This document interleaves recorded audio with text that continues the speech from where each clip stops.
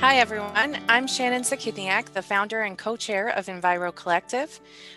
First I want to start by saying we're very honored to be recognized by the RCE. And I'm just going to tell you a little bit about us, what we've done, and what we've got coming up. So first you can see some ways to find out more about us and connect with us.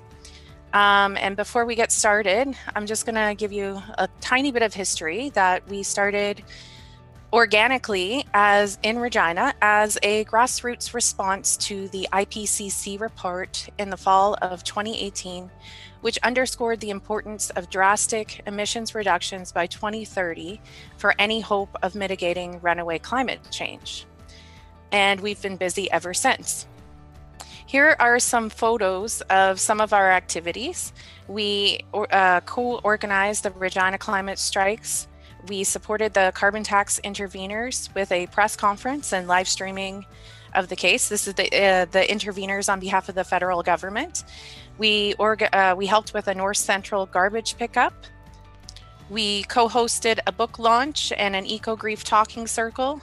And here you can see our election signs about climate action.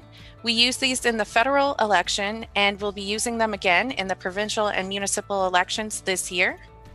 These last pictures are of a youth forum we co-hosted, our first birthday party, and a promotional poster of a media appearance.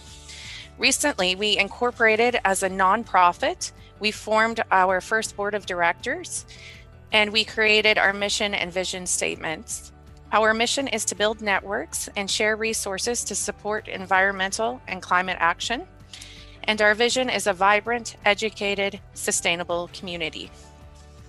We also co-hosted our first fundraiser, and we are currently organizing a Regina Climate Club and compiling environmental education resources to support homeschooling parents, as well as tracking environmental policy changes as a result of COVID-19 for future advocacy efforts.